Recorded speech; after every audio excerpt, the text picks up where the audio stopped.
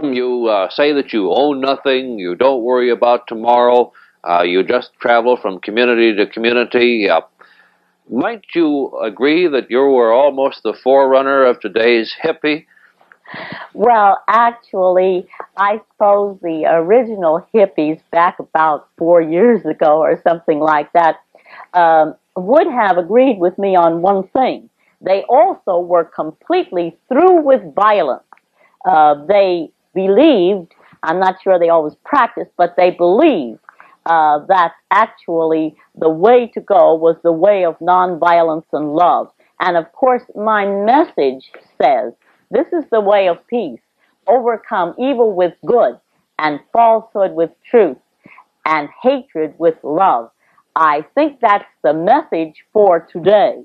You must run into these people on your travels, though. How do you get along with them? Well, I get along with everybody. You see, if you love people and see the good in them, then you will reach that good in them which is there no matter how deeply it may be buried. I sometimes say that the world is like a mirror. If you smile at it, it smiles at you. I love to smile, and so in general, I receive smiles in return.